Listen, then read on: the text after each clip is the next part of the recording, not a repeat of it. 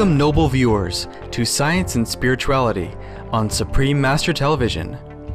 Today's program features neurobiologist and researcher Dr. Jeffrey M. Schwartz of the University of California, Los Angeles School of Medicine, USA. Dr. Schwartz, who graduated with honors in philosophy from the University of Rochester, USA, has published nearly 100 academic articles in the fields of neuroscience and psychiatry, as well as several books, and is well-versed in Buddhist philosophy, specializing in the concept of mindfulness or conscious awareness. He studies the influence of mindfulness on brain function and is an expert in self-directed neuroplasticity, or the mind's ability to purposefully reorganize neural pathways in the brain. Dr. Schwartz is best known for his four-step method of treating obsessive-compulsive disorder, or OCD, a condition characterized by unwanted thoughts or obsessions and repetitive behaviors. For example, some OCD sufferers fear germs so much that they engage in constant, excessive hand-washing. Supreme Master Television recently interviewed Dr. Schwartz about his views on mind-brain interaction and other topics. Dr. Schwartz begins by speaking about his book. Dear Patrick, life is tough. Here's some good advice, which provides guidance for young people moving from childhood to adolescence. That book was written with a very good friend of mine by the name of Patrick Buckley. That book was done 12 years ago when he was 16. And it's letters that we exchanged that basically delve into the subject of, as adolescence sort of comes upon you, there are a lot of changes going on in your mind, your brain. Adolescence turns out to be a very good subject in which to investigate this relationship between mind and brain. And specifically, what we were trying to do in that book is show that something which in the subsequent decade has become a lot more popular, called mindful awareness, is useful for helping people. To answer Patrick's questions, Dr. Schwartz draws on his own experiences while undergoing the doubts and challenges of adolescence, on the ideas of great spiritual masters such as Jesus Christ, Moses, and the Buddha, and on his psychiatric background. The sense of social acceptance and rejection is becoming much more acute. So these things are going on as you go from 12 to 13 to 15, and then when you hit 16, it all seems to sort of just be exploding. Right. So we were discussing in this book, what can you do in terms of developing what I've come to call the impartial spectator, following the great Scottish philosopher Adam Smith. What can you do in terms of self-observation to help you deal with all these feelings that you're having that can become overwhelming? That term, impartial spectator, came from Adam Smith. He wrote a book that was published in 1759, and the title of that book is The Theory of Moral Sentiments. And this book has been very influential on me. So that term, impartial spectator, he used to mean that we can actually look from the outside into ourselves, taking the perspective of an impartial person. You can actually utilize a perspective of attention that is like standing outside yourself, like being another rational, fair-minded person who's viewing you and what you're doing and thinking and has access to your inner experience.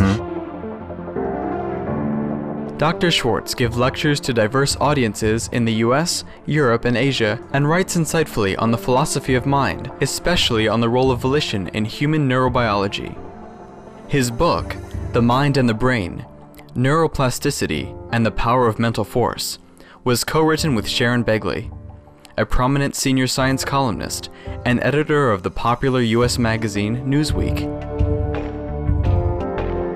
The focus of my whole work has been getting away from what has become the accepted paradigm, the belief that everything about your mind is completely determined by, and in fact reducible to what your brain does. What's become a slogan that is, the mind is what the brain does. The separation and integration of the words mind and brain are best understood by realizing that, yes, the brain is certainly responsible, and definitely in a scientific cultural context is very reasonably understood to be causing a lot of the content of your thinking in certain ways, and certainly how you're feeling about things, what we call in psychiatry the affect or the mood, states of happiness and sadness. These things can be markedly influenced by the neurochemistry of your brain, but, and it's a big but, it's also important to realize that the way you experience those feelings, the way you interface with those thoughts, the kinds of attention that you pay to it, being either mindfully aware or having sort of a rational third-person perspective on it, or being just gripped by it, interfaces with what your brain is doing, and how you focus your attention can change what your brain is doing. Right. When Science and Spirituality returns, we'll learn more about Dr. Schwartz's important work of empowering people to take charge of their lives. Please stay tuned to Supreme Master Television.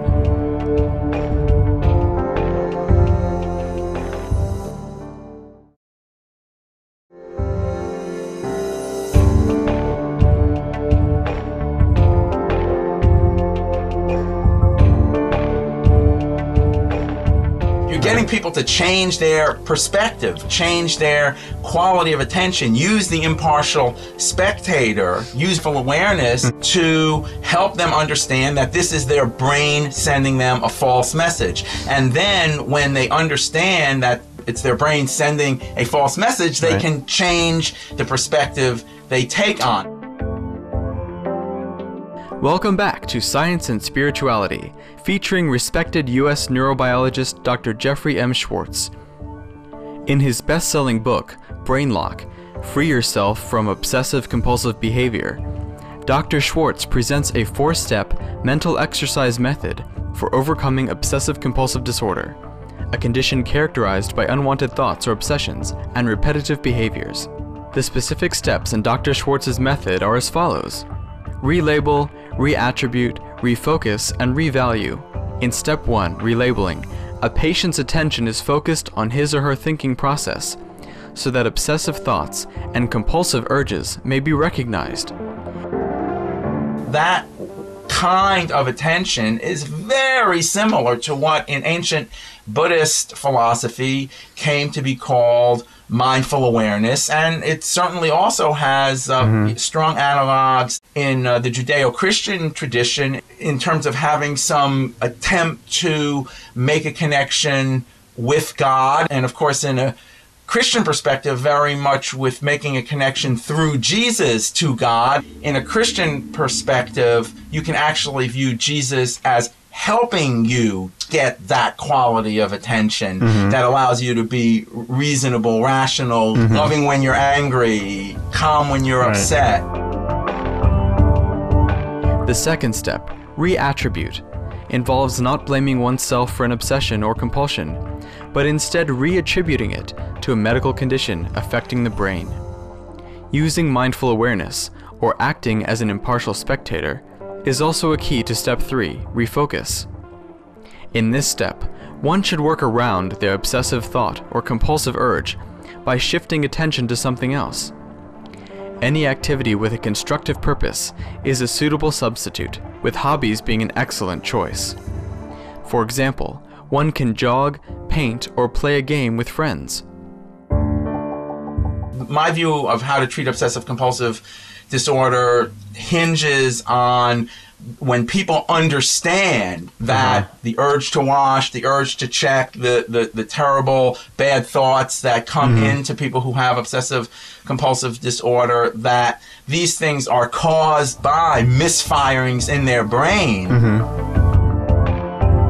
The 15-minute rule is a useful technique in refocusing. Instead of acting on the urge, one should let 15 minutes pass, and in the interim, perform step 1 through 3 of the 4-step process. Then, at the end of the period, a constructive activity should be undertaken to substitute for the unwanted behavior. With the 4th step, revalue, one reassesses one's unwanted thoughts and urges and decides to assign them a lower value. As a result, one is less likely to have such thoughts or act on them in the future. However, Dr. Schwartz says a complete cure of the condition is rare. What you can do is get it to the point where you can really manage it, and manage it in ways that it really doesn't have very significant impacts on your life anymore.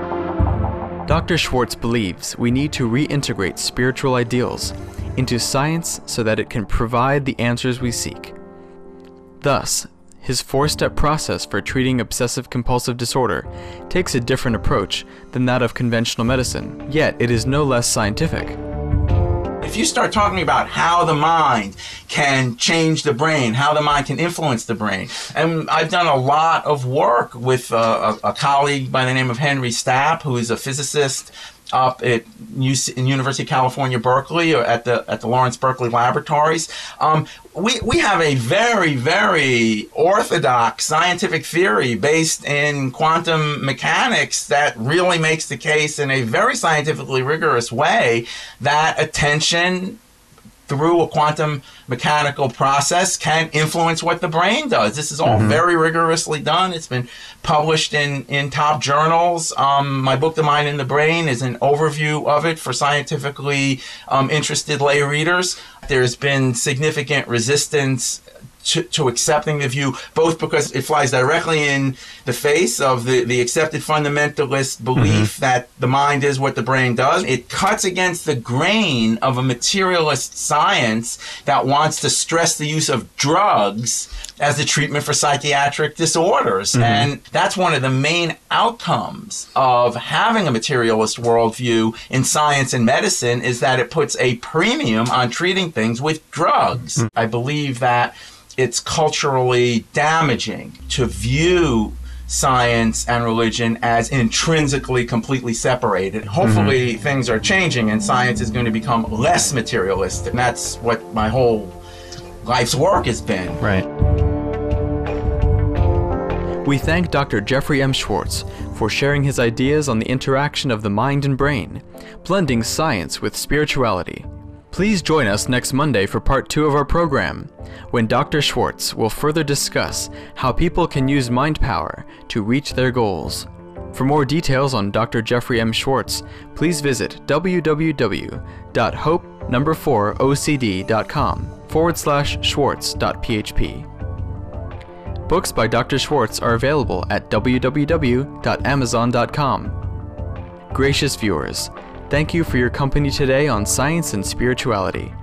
Coming up next is Words of Wisdom, after noteworthy news, here on Supreme Master Television. May your life be blessed with God's love, comfort, and light.